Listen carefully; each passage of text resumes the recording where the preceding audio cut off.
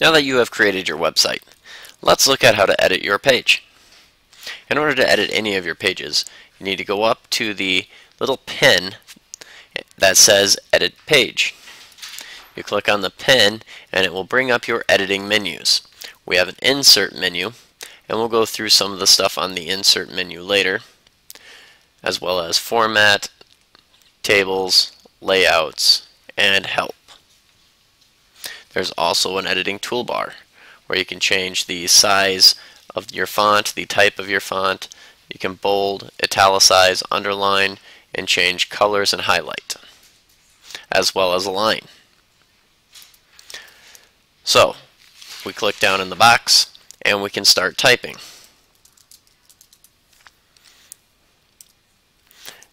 You can go ahead and add your text, whatever you want to your home page.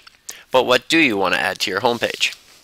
Well, now that you have a home page, you should really consider what you're putting on it to be an introduction to your website. It is a chance for you to tell people what your website's about, why you have a website.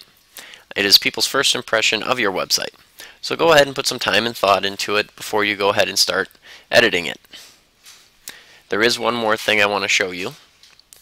You can change the layout of your page.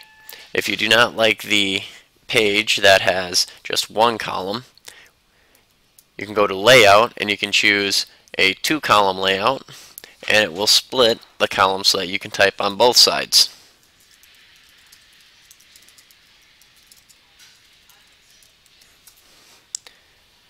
So you can edit it in 2 different columns. There are several different setups under the layout.